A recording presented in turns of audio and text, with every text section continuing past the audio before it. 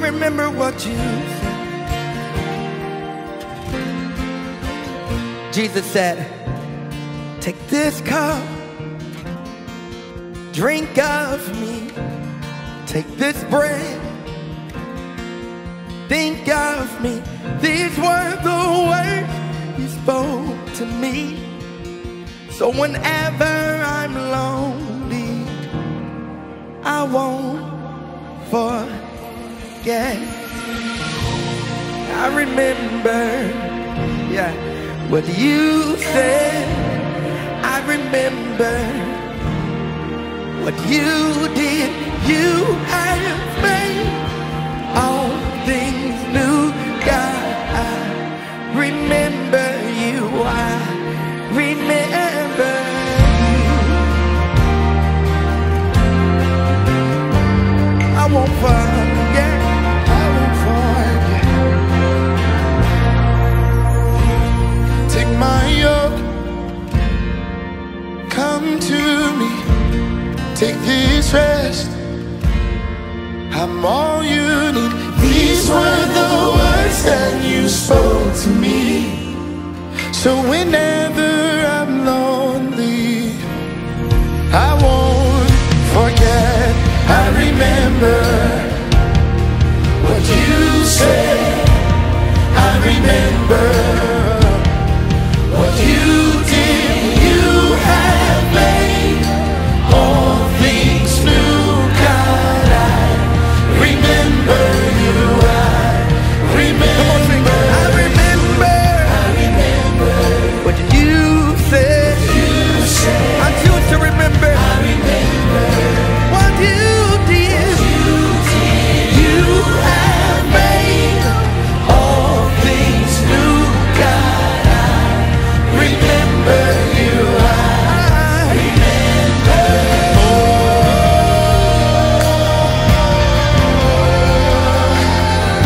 I'll always remember. I won't forget. I remember you, Jesus. I remember what you said. I remember you, Jesus. And I won't Come on, all together, let's sing. You said you're with me. I know you won't leave. You said you're with me. I won't forget. Tell them. You said you're with me. I know you won't leave. You said you're with me. I won't. Come on. You said you're with me. I know you won't. You said you're with me. I won't forget. Come on. You said you're with me. I know you won't leave. You said you're we have a promise. I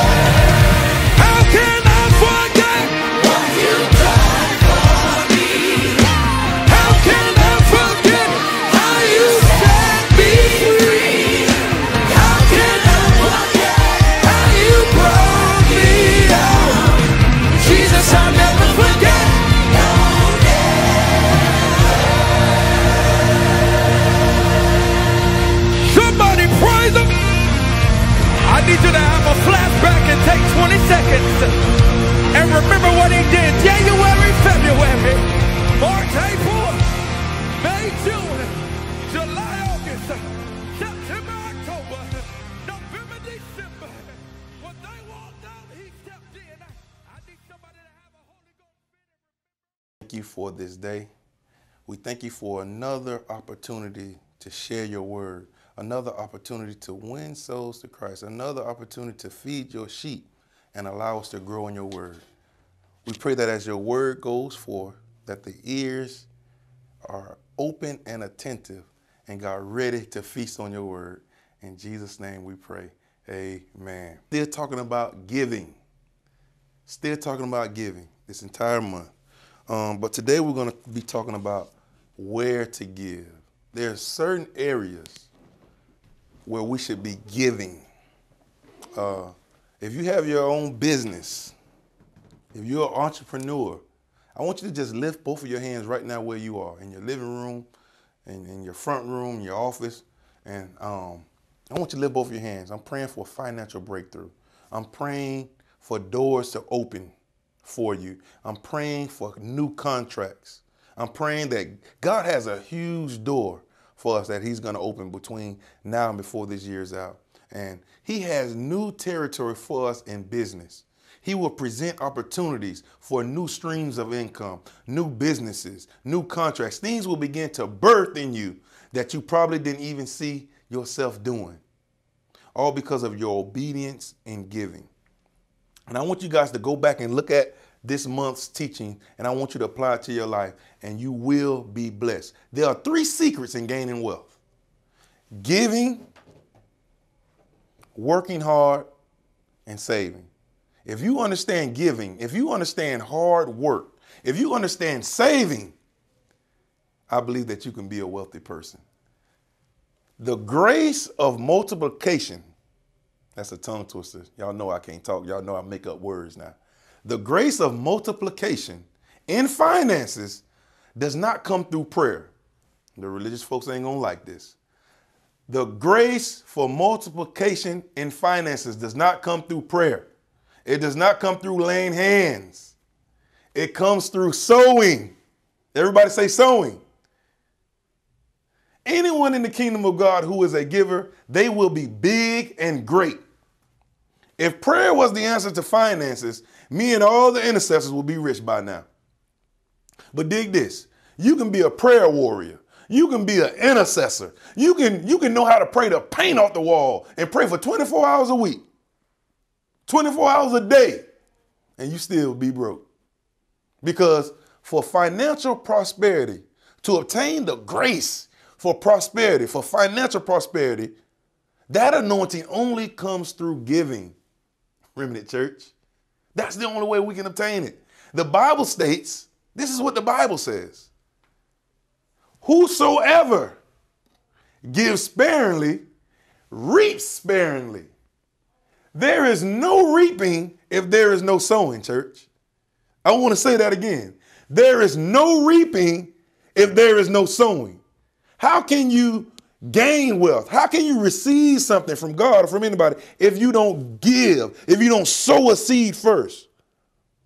How can you get mangoes off a tree if you never once sowed the seed in the ground?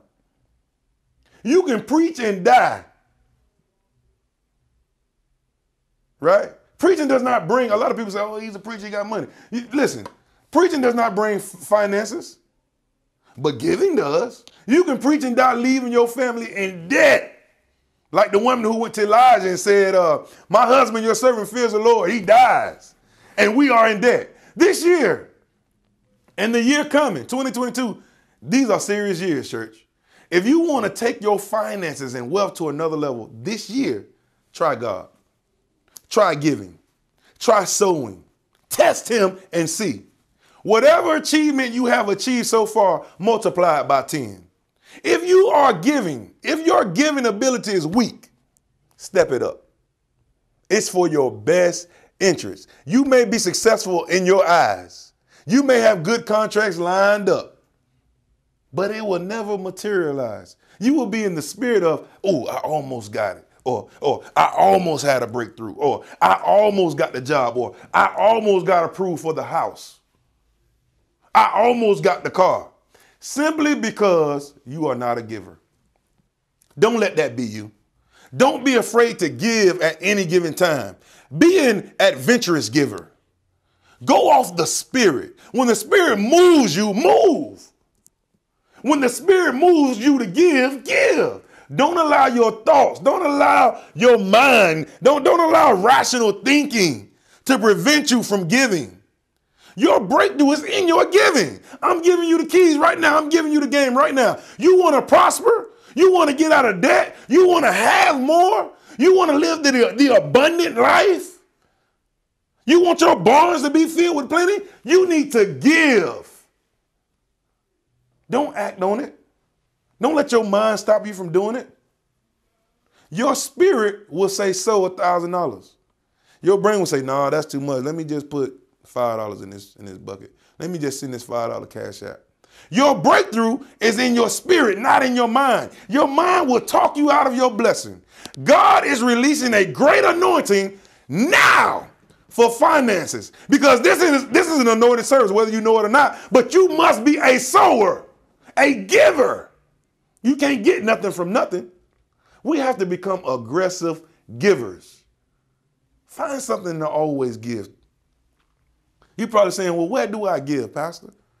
The very, very first place that we need to give is on the altar. Why is that? Your power is determined by your altar. The level of your power is the level of your altar. What makes your altar powerful is the dimension of the sacrifices you place on it.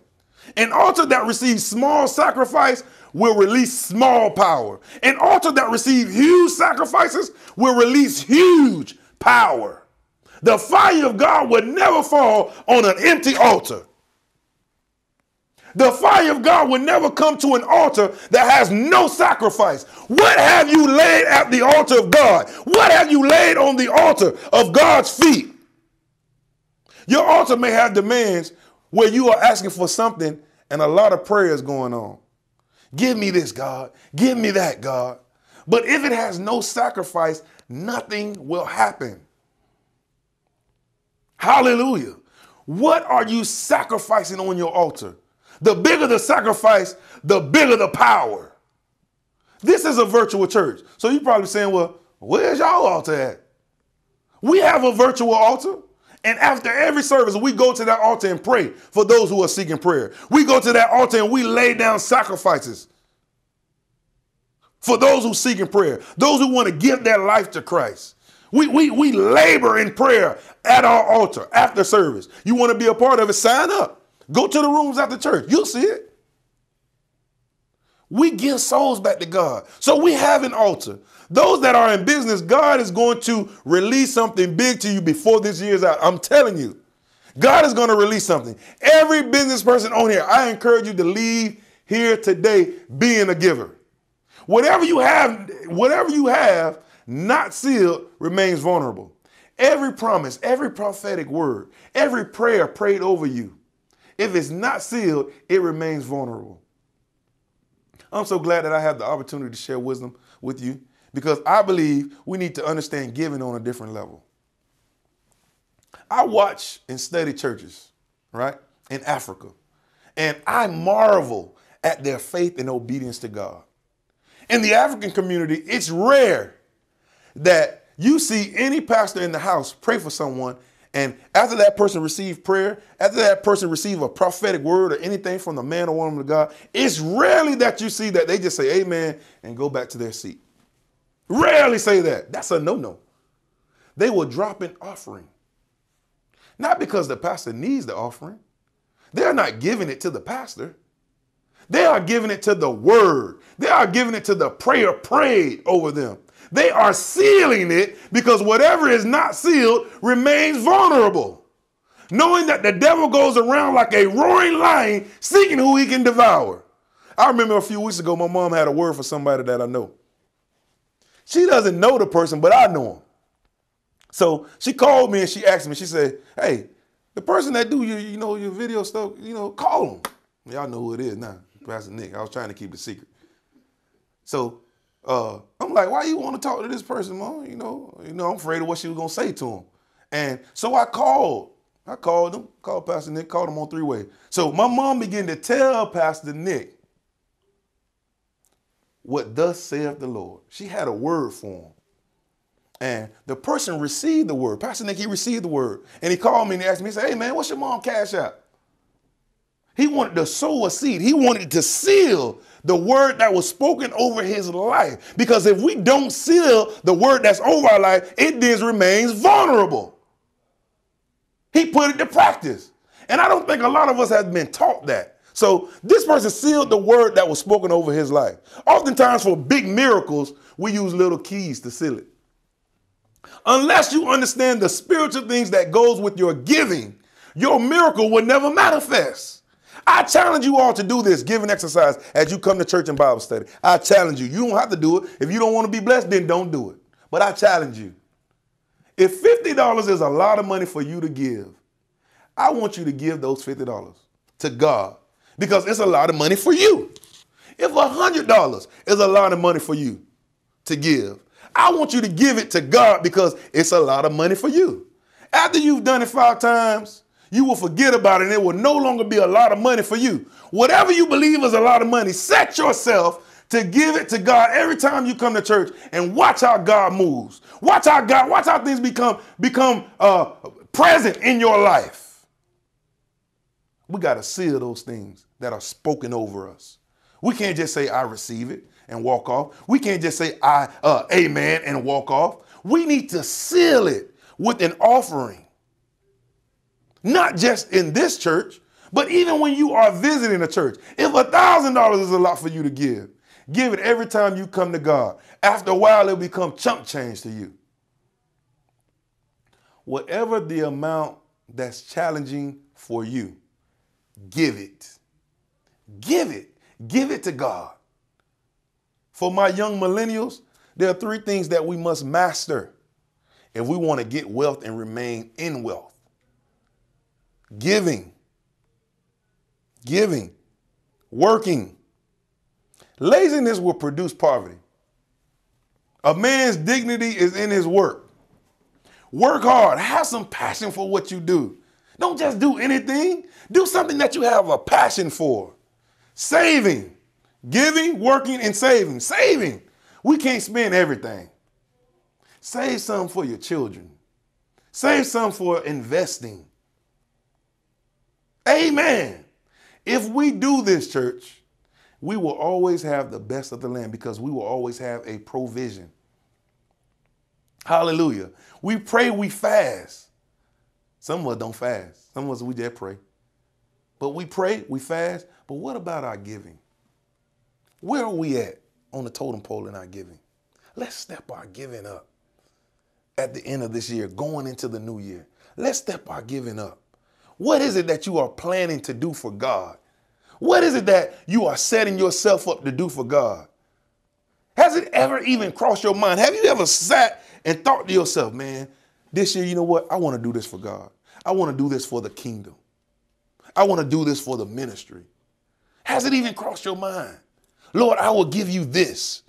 Lord, I will fight to give. This new year is approaching. Have you even said to yourself, this coming year, I plan to give this amount to God? Or are you just thinking about what you want God to do for you? What can God give to you this coming year? Is that what you're thinking? Oh, the new year coming up, God, I want to do this. I want to accomplish that. I want this new house. But what are you going to do to God? What are you going to give to God? Last week, we just talked about honoring God in our first fruit. Have you done that? Are you planning to give God a first fruit this year? My giving of yesterday, I don't remember. It's gone. Shoot fly. Our giving is always today and tomorrow. You're saying, well, dog, I just gave for the building fund last month. That was $1,000. That was yesterday. We can't sit back and say, I just gave. No, it doesn't work like that. We can't say I ate yesterday, so I'm not going to eat today. We can't say that I took a shower yesterday, so I'm not going to take a shower today. No, if we have the mindset of I gave yesterday or on yesteryears and I can't give today, we will stop growing. Is there anybody that wants to be a serious giver on Altar Live today? Lift your hands and say, God, I want to be a serious giver. Say it like you mean it. Say it and be serious. Because you don't need the gift of the Holy Ghost to be a giver. Hello, somebody. A serious giver, we must engage our will. we got to engage our will. Say it like you mean it, all right? To be a giver, a serious giver, we must engage our will. To be a serious giver, it may delay some of your plans. You may have some things planned, but you say, you know what? I want to do this for God because it's going to bless your life. We must engage our will. Make it a part of who we are. I want to become a serious giver. I don't know about you, but I can do better in my giving. I can do better in my offering and my seed. You know, when you become a serious giver, it's not when you hit the lotto. That's not when it happens. It's not when you get that big contract. It's not when your ship comes in. It's always now. You can start being a serious giver now, today, this morning, with what you have now on your level. Don't worry about brother man and what they're giving. Give on your level. Some of us, our giving is below our level. Some of us, we way below what we can do. You can be a serious giver now making $5 an hour because you don't have much.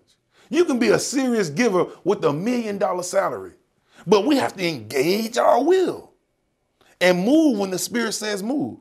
So this morning, I want to pray for two types of people. God wants to make a deposit this morning. God is about to make a deposit in your life. Something huge is about to happen and land in your life, but we must be a now serious giver, a serious giver that understands the now. Wherever you are now, you can be a serious giver. Now, I share with you the 3 places that is important to give, and the rest follows. But the first one is very important. The first place that we need to give is on our altar, meaning the house of God. We need to give to the house of God. Number 2, the work of God. And number 3, the man and woman of God. Giving to the work of God includes ministry, the media department, what you see us doing right now, operations of the church, sending missions or missionaries. That's the work of God. The house of God, meaning the altar. Although we are a virtual church, we have an altar. And if God says get a building, you know, we're going to be ready for that too. But give on your altar. Give in the house of God. Give in the life, into the life of the man and the woman of God. Even if the man of God is a multi-billionaire, give. You don't give because of him or her. You give because of you, right? Giving is for you. It's for you to be blessed. A lot of times we give, we think people want to take from us. Giving is to bless us. And may God deposit something huge in your life. Prayer, and I want to pray, Lord God, we commit to serve you in our finances. We bind up the spirit of stinginess. We bind up the spirit of disobedience when it comes to giving. We commit to you and make you the center of our wealth. We commit to give you what we have. Oh Lord, today anoint our finances. Break stagnation. Break the spirit of no progress. Break the spirit of delay. Break the spirit of slow progress. Open our doors to wealth. Increase financial growth over our life. Bring multiplication in our finances. We decree and declare that today our debts are paid off. Our finances are blessed. We will never be poor again. We will grow in wealth. We will build the house of God. We will stand with the men and women of God. We will support the work of God in the name of Jesus. Before you today, God, we make a commitment to be a serious giver. No longer will we rob you. Shower us with your blessings that there will be no room to receive. Now, I want you guys to close your eyes and I want you to think of something serious. Think of something serious that you could do, that you would do for God this week. Something you can do for God this week. Some of us will be able to do it today, tomorrow, payday, whenever. Think about that. Get that thing in your head. And this is a serious matter, church. Think of something you can do with your seed today that you know it is important, not only to you, but it's important to God. Look around this virtual church. Those of you that are on Altar Live and got your cameras on, take a look around the virtual church. Sometimes we know what needs to be done. We know what the church needs, and we do nothing. Think of those 3 places, the altar, the work of God, and the man and woman of God. And by faith, I want you to sow in Jesus' name. I pray that this month you've been blessed with this series of teaching. Trust me, it was a lot. We talked about giving your life to Christ. That's a great place to start. We talked about the 4 types of giving: tithes, offering, alms, first fruit. We talked about first fruit specifically last week. And then today, where to give: on the altar, to the man and woman of God, and to the mission of God. 3 places to give. You have to be encouraged. You have to be motivated. You have to respond so that you can be blessed, so that God can open up the windows of heaven and pour you out a blessing, so that he can rebuke the devourer for your name's sake. God is ready to bless you. God is ready to activate the promise due in your obedience to his word. So I want to pray for those today that want to give their life to Christ. And you can join us at the altar, on the altar, after this service is done broadcasting. Just click the room to the altar and we'll be there waiting for you guys. But I want to pray for everyone right now. Father, we thank you for your word. We thank you for this series of this month in giving. Father, you are a giver, and so we just want to follow your footsteps. We want to be more like you in our giving. Every area of our lives, we want to be like you, but especially in our giving. God, you said that you give seed to the sower. Thank you for blessing us that we are in a position to give. Thank you for allowing us to be a son, to be a daughter, and to come to you whenever we are in need. Father, we seal every word spoken over our lives with a seed, with an offering, in the name of Jesus. Father, bless those that come to give their life to you today. Wash them clean in your blood. Forgive them for every sin. Father, let them not return no more. Break every stronghold. Break every generational curse in the name of Jesus. Father, allow them to grow in you every Sunday as they come here. In Jesus' name we pray. Amen. Father, we thank you for your word. We thank you for every giver. Bless every tithe payer, every offering and seed giver. Father, everyone that is obedient to your word, I pray a double blessing. In Jesus' name. Bless those that have not. Bless those that are suffering, going through a season of lack. Father, continue to be with them just as you were with us in our season of life. Strengthen them where they are weak. Father, you said that when we are poor, you came poor so that we can become rich. Father, you went through everything for us. We thank you for the financial blessings. We thank you for good health. We thank you for a sound mind. Bless them in a mighty, mighty way. In Jesus' name, amen.